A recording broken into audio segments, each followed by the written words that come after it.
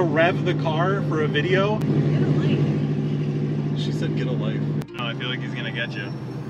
Probably. Today I am here with Eric and we're gonna be checking out his modified Corvette C7 here. Started as a 2014 Stingray, ended up tearing the entire car apart. Within 2 months of owning it, I had swapped the engine out to fully forged engine, went with a Procharger, and when I started the build, it was roughly 700 horsepower. I didn't have enough fueling to go beyond that, so then I converted to a Procharger intake manifold with second set of injectors, so there's actually 16 injectors in this. Oh my gosh. Triple fuel pump, the 4 full return system. It has enough fueling now to make about 1,500 to the wheel. I maxed out on the F1A Procharger. Right now it's making about 1,000 to the wheel. Eventually I'll switch to an F1X and we'll go for 1,300 or 1,400 to the wheel. It's super fun where it's at. It's got built trans, built rear end, everything in the engine bay is modified. So as far as the specifics, what do you got in there? So it's still a LT1 engine. So I had bought Wesco pistons, K1 rods. It's got a 38% fuel low cam in it. Okay. And basically like the heads are from CT Performance in Lansing, Michigan. I blew the stock heads on it. I actually dropped like a valve and it destroyed the whole head. So oh my gosh. That was, hey, I got lucky because it didn't touch the engine. So, that's good. So I swapped the heads on it. So that's the only thing I've done to the engine so far. And I have abused it heavily for like 2 years. Yeah. But yeah, it's an F1A 94 Procharger. So it's the biggest air-to-air Procharger you can get. It's supposed to max out at 21 pounds. I have it running out to 23 right now. So I'm overspinning it slightly. I had it rebuilt just to check the bearings. They said it looked pretty good. So I'm pushing the F1A 94 right now, but eventually I'll swap over to the air to water and go with the F1X. Okay. So you said it was just a Stingray, but it doesn't quite look like a Stingray anymore. So what did you do to this thing with the body panels? It still has the stock front end panels. So that's why you see like the Stingray vent on the front there. Okay. But then the whole rear end has been converted to the Z06 rear end, and that's just to get more meat under the rear wheels. I had the fenders shaved off on the Stingray, but it wasn't enough. So I just went with the full stock conversion. You know, I'm not a big fan of the tack on wheel wells, so I just wanted to do the stock Z06 conversion. So the whole front of the car is Stingray and the whole rear of the car is a Z06 basically. That's awesome. Yeah. All right, as far as the suspension, what are you running for that? So that's BC Racing coilovers. I've had a lot of luck with those. I run them on a couple of my builds, and they're very good and high speeds. A lot of, you know, dampening customization that you can do on the fly on the dial on the top. So I've had great luck with those. So that's what I've stuck with for this build. Oh yeah. What'd you put on there for brakes for better stopping power? So these are the stock brakes right now. Really? Okay. Yep, so everything's stock as far as braking.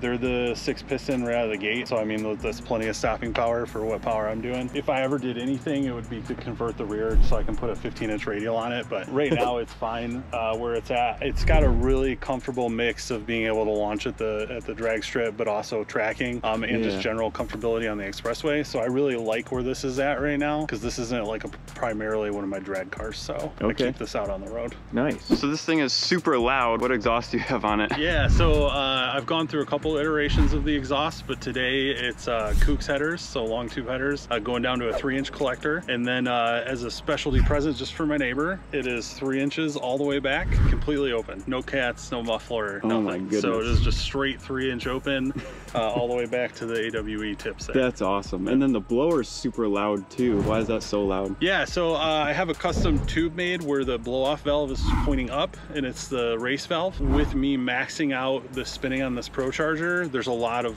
blow-off to it. Even when you're up in the 3-4K RPM range, as soon as you let off the throttle, you just get that instant street sweeper. So I really love it, so I've kept it that way. But yeah, it is very loud. Yeah, that's sweet. It sounds amazing. All in all, what do you approximately have into this build? Because of lessons learned with previous builds, this time I went with a few like used parts, like the Procharger I bought used, had it rebuilt. The trans, I knew what to do with it immediately, whereas with my Challenger, I blew up a few things before I figured it out. Yeah. So on this build, I'm at a modest like roughly 80 to 90,000, which if you think about stock Z06 pricing, isn't that bad for pushing 1,000 to the wheel. No, so, not at all. I've done pretty good on this one. Really good cost for where it's at power-wise. That's awesome. Yeah. So as far as 0 to 60, quarter mile, 1/8 mile, what kind of times does this thing have? So it depends on the day and how hot the tires are, but it'll do like sub 3, 0 to 60, and it'll do like high 8s, low 9s at the track depending on the day. Oh my goodness, that's insane. Shall we take it on a spin? Yep, let's do it. Let's do it.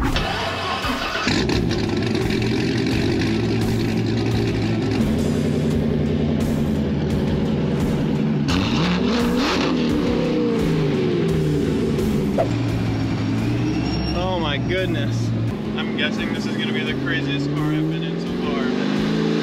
I hope so. So the third gear pull, you're really gonna feel it. Oh yeah? The fourth gear pull, you're gonna feel it, but it's not quite as violent. Okay. So we're at proper temps now. If I can find room, I'll do it, but I mean, we're gonna go 60 to 130 like 2 seconds, so. Oh my gosh. You're gonna have room for the pull, and then you're gonna have braking compensation. Yeah. We might be able to do it right here.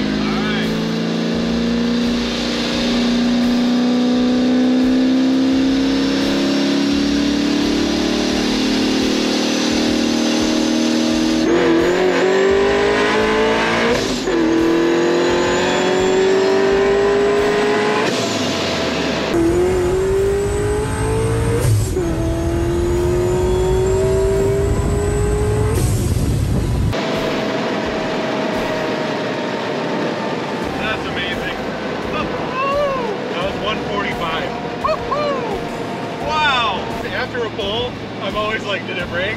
Did it break? That was awesome. Yeah. So I've got it's a Mishimoto double wide radiator in a DeWitt's custom fan shroud that I had made because DeWitt's is in Michigan. So it's got the biggest possible fan that I can fit on it. When we did that pull, we ate third gear and all the way out to fourth, and that did not budge from 220. We stayed 220 the whole time. Wow. It's funny because a lot of people ask me, why didn't you go to the LT4 block? Why'd you stay LT1? Because the cooling is better in the LT4. That's 2 gears in full boost. Yeah. No temp issues. That's insane.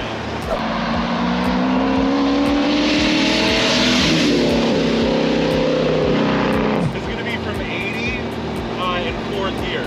So not quite as violent, but still very fun. Okay.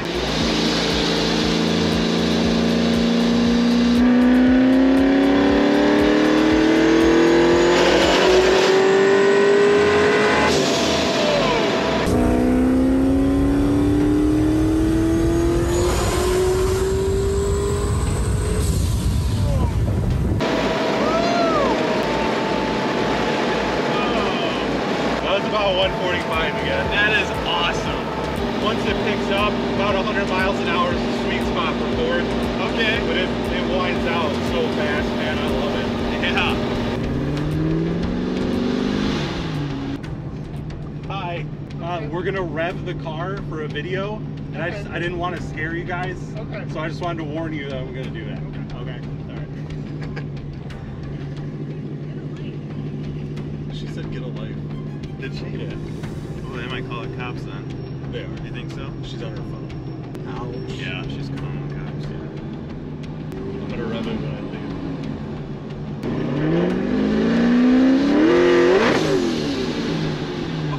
I heard it, like, he was cool. He was like, okay, and then she's like, I hear "Get a life," and I'm like, oh boy.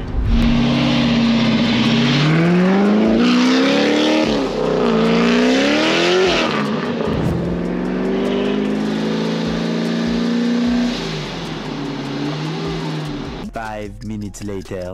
He might pull me over just to ask me what we're doing. Plus, if she just called the cops, who knows? Yeah, I don't know. I feel like he's gonna get you. Probably. Just cause. Yeah. So I'm gonna shift way too early because I'm trying to keep it down.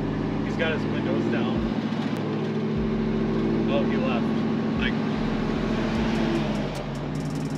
wow, I'm surprised. Yeah, if she called, I'm really surprised that he got off me. That was nerve-wracking. I'm shocked he didn't pull you over.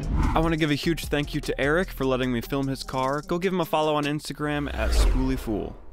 If you're new to my channel and you're liking this content, I will be posting a brand new video every single week, so be sure to like this video and subscribe, and I will see you next time.